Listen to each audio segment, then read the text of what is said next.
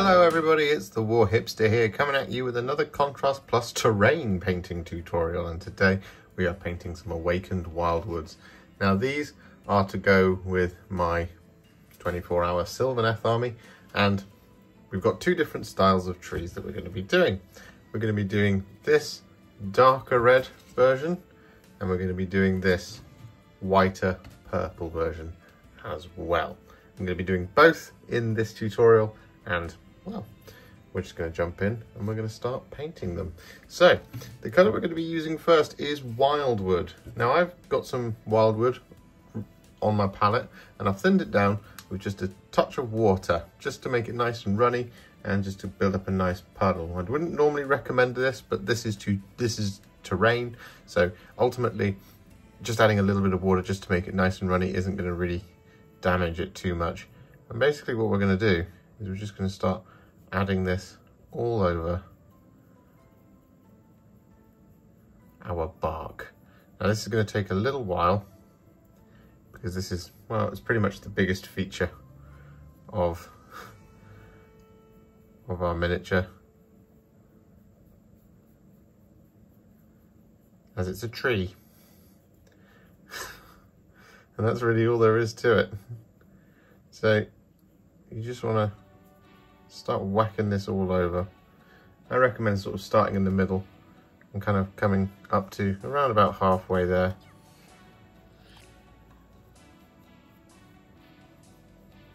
We're going to do this across both our trees. Now on the red one, what we're going to do is we're going to colour in the mushrooms, but on the sort of whiter pinky one, we're not going to colour in the mushrooms.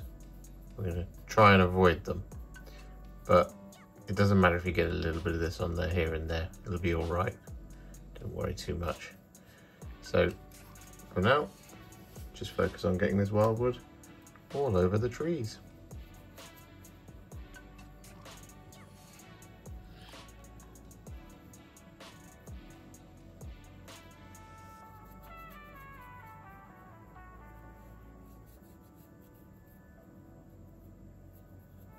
So with that done, we have both of our trees looking somewhat like this,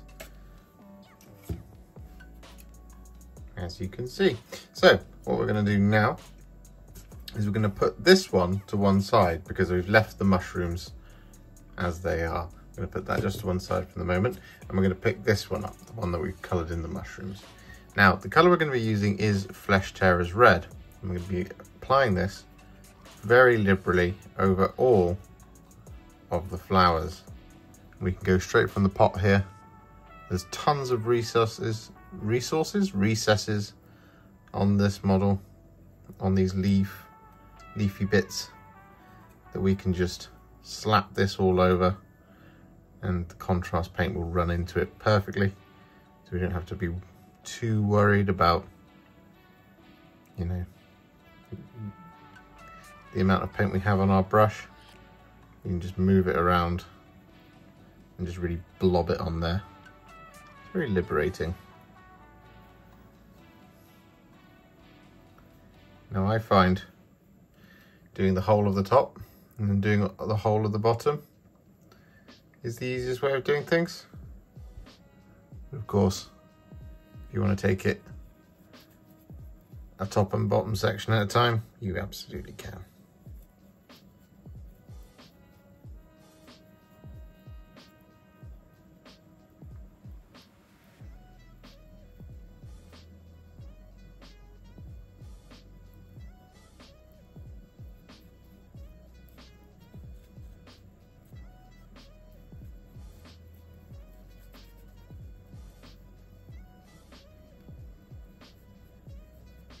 So with that done, you should have a red tree that looks somewhat like this. It's looking pretty good.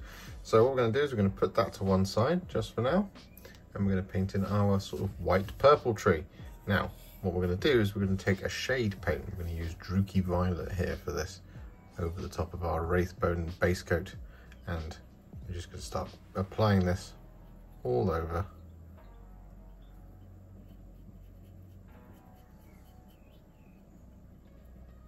our leaves.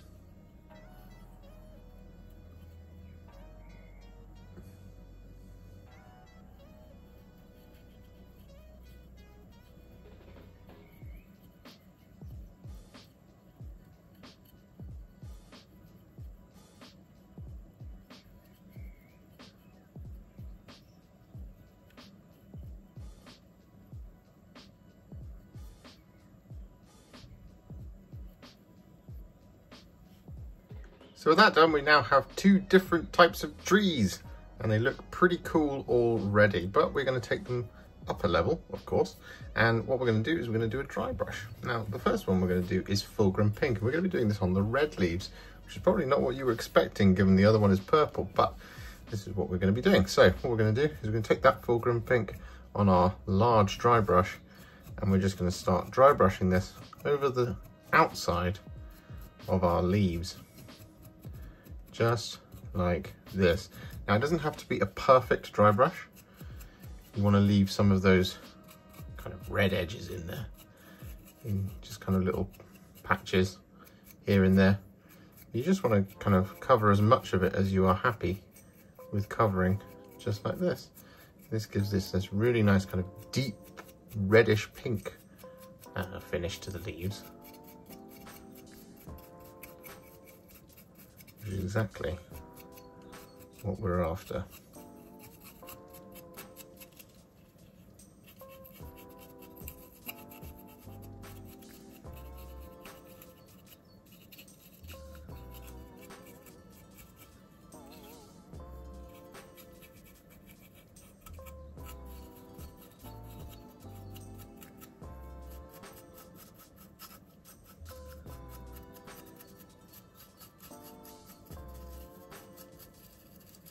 So with that done, you should have some red tree leaves that look somewhat like this. So what we're going to do, pop that to one side. We're going to grab some Pallid witch flesh. I'm going to use this to dry brush our purple. Much the same way. But as you can see, it just makes them look nice and white.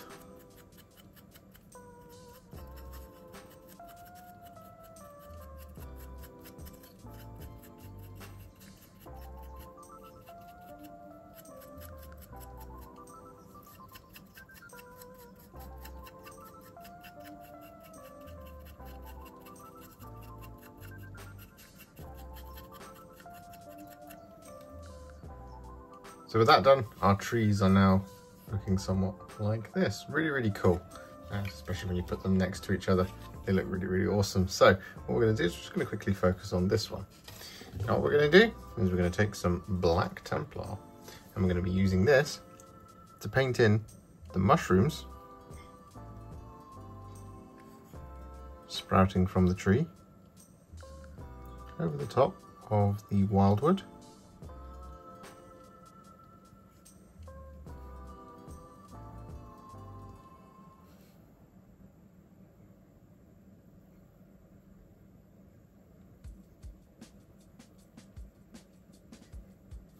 Like that.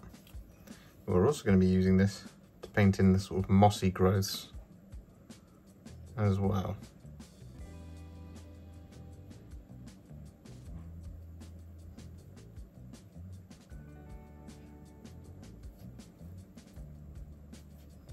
Just to create a little bit of variation.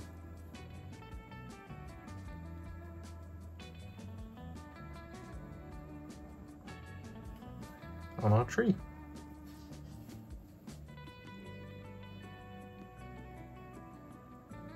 So with that done, what we're now going to do is we're going to go back to Flesh Terror's red. We're going to do the same thing on the pink tree, over the top of the mushrooms and the mossy growths.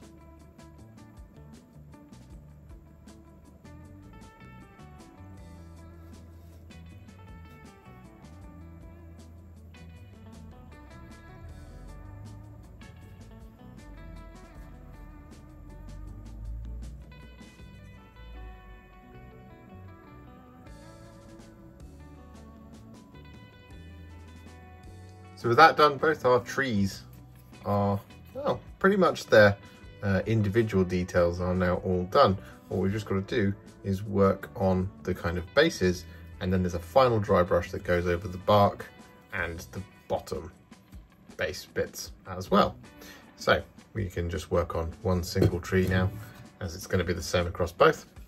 And the colour we're going to be using first is Cygor Brown. And we're going to be using this on all of the soil. So just go around with the Cygor Brown like this. Getting it everywhere that isn't a rock. A bit of fallen branch. Or the skeletons.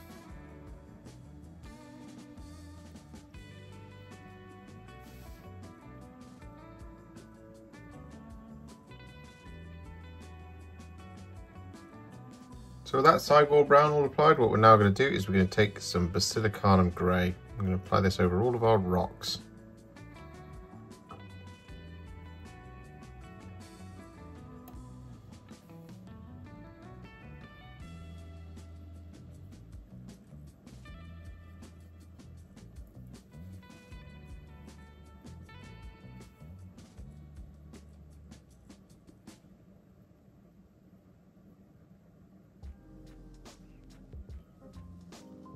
So with that done, what we're now going to do is we're going to take some Wyldwood.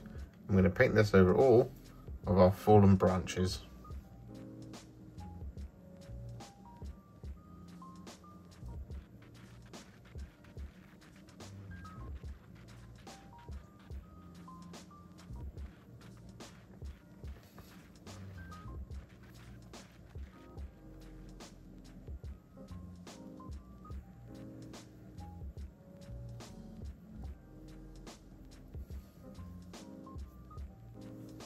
And with that Wyldwood applied, we're then going to take some Skeleton Horde. We're going to apply this over all of our skulls and all of our bones,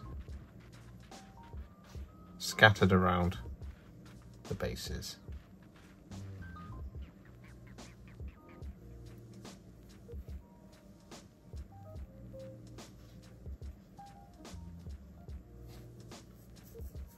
And so with that done, all that remains is to give the entire thing a dry brush of Karak Stone. Now we're going to be doing this all over the base, but we're also going to be doing this all over the bark of the tree, the mossy growths,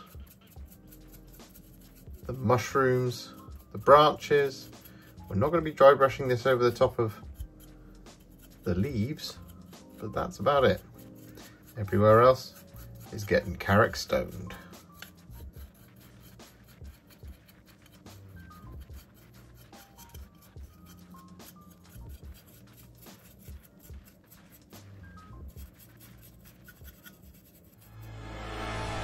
And so with that dry brush complete over the bark, the mushrooms, the mossy growths, and of course the bases, including the bones, stone and soil and fallen branches, our Awakened Wyldwoods are now finished. Very, very simple scheme to do this, and it fits perfectly with my army aesthetic. And well, you could use the techniques in this for any coloured woods that you want to do. You just have to change that leaf colour to, I don't know, like a rich green or something, whatever you like. But right now, these look fantastic alongside the army, as you can see on the base below. If you enjoyed this video, you love the channel, and you want to support me further like these legends and bosses on the screen before you, you can do so. Head to patreon.com/warhipster or head to ko-fi.com/warhipster. Alternatively, you can now become a YouTube channel member by heading to the channel page and clicking on the join button just here, just like these absolute bosses have done. And if you just want to shoot me a little thanks, just because you really love this video, you can click on the thanks button just below this video. Don't forget to share it, like it, comment on it, and don't forget to subscribe to the channel. And to make sure you stay up to date, don't forget to click the bell icon. Thank you so much for watching, and I'll see you all very soon in the next one. Happy wargaming.